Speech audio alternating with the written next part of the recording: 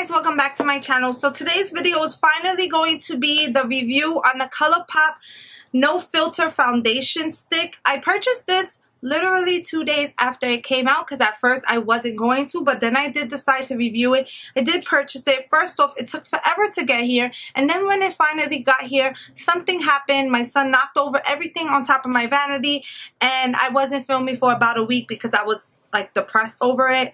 Not really, but kinda. I don't want to speak too much on it. I just want to jump into the review. No, it is a bit late. I'm pretty sure this came out almost a month ago, so I'm not even sure if anybody is interested in seeing the reviews anymore. But I know that the subscribers that I have that actually watch my videos wouldn't mind seeing the review. If they do, then oops, I'm sorry. But the problem is that I purchase a lot of the new releases, so I can review it. But for some reason, something always comes up. Like the Desi and Katie, the Sultry palette, the Fenty Beauty highlighter palette, which I purchased the first day it came out. Those are all things that I wanted to review on my channel. And then life happens and I don't get to review it. There have been other things from before that I still have not reviewed because I always felt like, oh, a month went by and nobody is even interested. But you know what? At the end of the day, it's my first time trying out a product, and the people that are interested will watch it and the people that are not won't watch it. Do you get what I'm saying? So I don't want to keep you here too long because I do want to jump right into this first impression / review. And yeah. If you're new here, I just want to say hi, my name is Victoria, and I really hope you stay for a while. And if you happen to like this video, give it a thumbs up. And if you happen to like me, I really hope you consider subscribing and also click the little notification bell so that way YouTube can notify you every single time I upload. I really hope you join my little YouTube family here where it is nothing but positivity, and we are going to grow and learn this makeup thing together. I am not saying that I am a makeup pro because I am definitely not, but we're just learning along the way. And let's get on into the review. So the funny thing is, I have never tried a foundation stick in my life. Never tried it. This is the first time that I am actually going to try one. So I got the shade Medium 90W.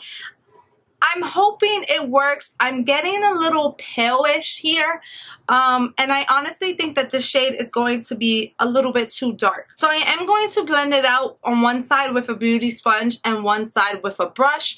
I personally do not use brushes for my foundations, but I really do want to see the difference. I'm hoping it works for me because I do have dry skin. I'm going to go in with the Colourpop All-Star Primer. I had this primer for a while and I never used it.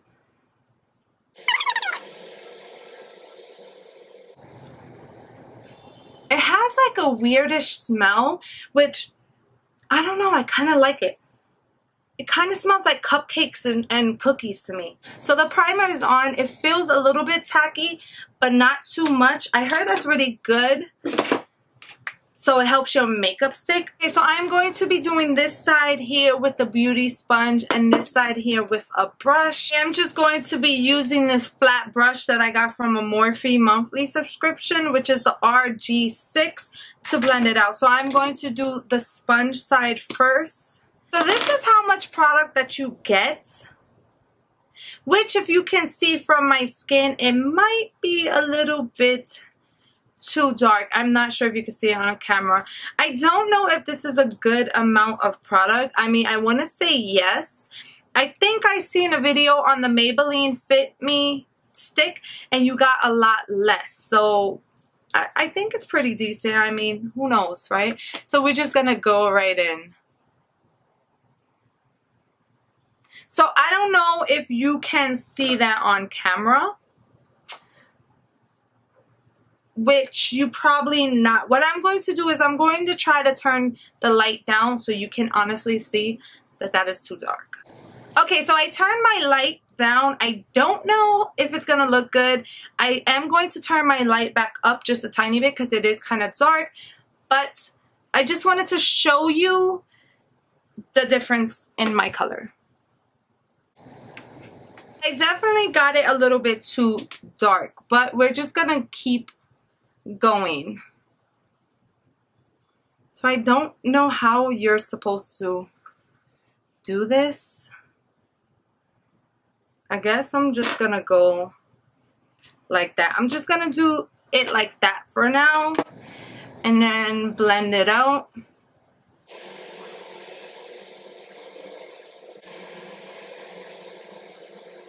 So I dimmed my light again just so you can really see. Blending it out, it's not that dark. It did fade, but I feel like the foundation is not sticking around here.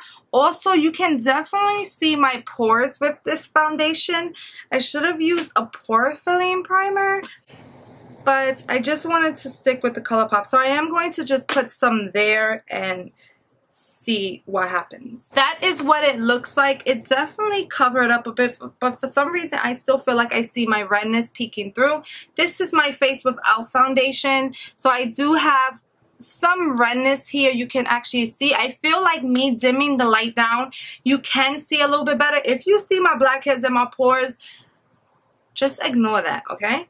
But this is my skin without any foundation, so I do have some redness here, and I feel like it really hit it over here, even though I feel like it's not sticking. I kind of don't know if it's my peach fuzz that's making it feel that way, like giving it like a type of shadow underneath it, if I make any sense. But yeah, definitely is harder to blend out for me than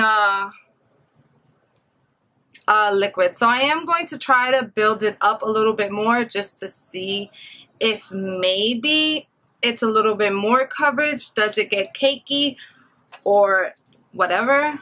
So we're just gonna keep on, and it definitely, like I said, it definitely is a lot of work for me. I never try to stick foundation, so I really don't know how it is, but I just feel like, gosh, it is so hard to blend. No matter what I do, I'm still seeing the foundation. I'm hoping that when I use the brush, it's a lot easier. So the shade difference is not that bad once it's blended out, but now we're gonna go in on this side and we're going to use the brush. I definitely think it was a lot easier to blend out with the brush. I am going to do a second layer just because I did that with this side and blend it out. I honestly feel like it's more or less the same coverage. I always have a problem around here looking like it didn't stick the foundation, but I'm starting to really think that maybe it's just like the shadows from my peach fuzz there. I've been really wanting to thread my face, but I'm scared because then I'm just scared that it'll grow back even worse, because I do have a lot of peach fuzz. If you do not notice, I have a whole bunch right here. I have some right here. I have some on my mustache, and it's just a lot. So I honestly am liking the brush side more. I'm going to move forward and show you what each side looks like, and then I'm gonna turn the lighting out and all that. So this right here is the brush side, and this is the sponge side. Like I did say that it is making my pores show, and honestly, the side with the sponge definitely feels a lot more heavier than the side with the brush, but it's okay. Okay, so the foundation is on. I'm going to go ahead and do the rest of my face, and then I'm going to let you know what I think. I'm also going to wear it throughout the day. I'm going to try to do a check-in before I take it off. It is currently 11:54 a.m. so before I take it off, I am going to try to do a quick little check-in. But let me go do the rest of my face and I will be right back. Okay guys, I am back, and you can obviously tell that my hair is dry now because it is looking wild and crazy. I also did the rest of my face, which I am really enjoying this look.